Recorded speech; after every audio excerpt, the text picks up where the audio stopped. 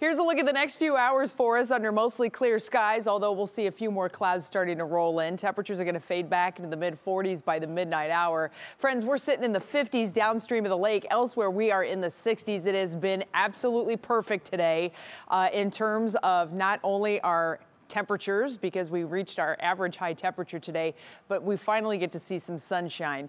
That is going to start to wane on us a little bit, not just because the sun is going down, I got you on that one, but also because we have a lot of cloud cover that is coming in.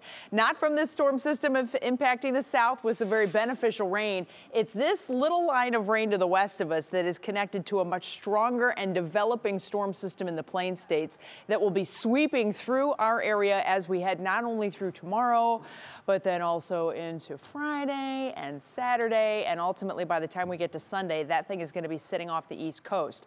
Watch how this all goes down as we're leading up to the weekend here. The storm system we have been dealing with is going to slowly but surely move out. That's what brought us the cooler air over the last couple of days. As that moves out, the new one moves in, just one right after the other. First, the warm front arrives into the state of Ohio, and that warm front will kick up a few scattered showers. It'll start in the morning tomorrow, and we may see a few showers that linger as we get into the afternoon, but I think for the most part, we'll have a lot of dry time tomorrow.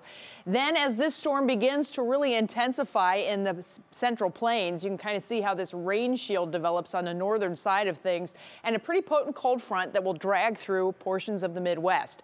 Watch, though, as we go Friday through the day, this thing starts to come at us. It's slowing down just a little bit as it does so, as it's starting to move just a little bit south of due east, and that's because this big area of high pressure is going to start to push on it. The bad news is that is going to drag that developing rain shield on the north side of the storm system right over us. So now it looks like we've got quite a soaking coming our way on Saturday. And as that storm system continues to move off the East Coast, big old area of high pressure begins to move in from the north, and it's cool. That will introduce a brisk northerly breeze to northern Ohio as we head through our Sunday. What does that mean? Lake effect. All kinds of scattered showers for the day on Sunday. So this weekend is looking a little soggy at this point. There's been a few little adjustments and updates, but here's your National Designer hour-by-hour forecast. The clouds increase tonight. There's your scattered rain showers for the morning, so probably a day that you're going to need the umbrella as you step out the door with temperatures right around 50. By the time we hit 8:30, 9 o'clock, those scattered showers become fewer and fewer by noon. That's good news. We will get some peaks of sunshine, I think, murky peaks of sunshine, but by afternoon, we'll probably top out in the low 60s in northern Ohio.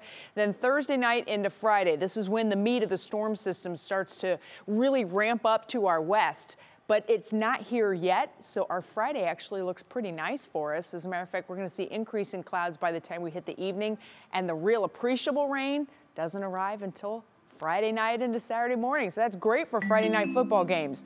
Union Home Mortgage forecast, with that good news, we make it into the mid-60s on Friday, but then that colder air begins to pull in here, and we have rain likely Saturday. It's going to be cold and breezy and raw on Sunday, and we'll hold on to the 50s with widespread lake showers Monday and Tuesday, even possibly into Wednesday.